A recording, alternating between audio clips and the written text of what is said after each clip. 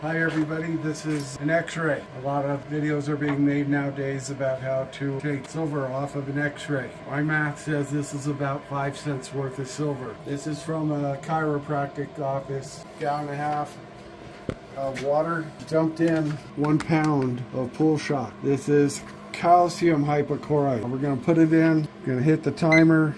Now we're at 1 minute. We're going to take it out and see what we got. Now we're going to give it some agitation. It's been 2.5 minutes. It's still got a film of silver chloride stuck to the plastic. You take another sheet. This is Clorox, the concentrated that you can get at Home Depot. And starting. You can see the silver falling off. Perfect, good view.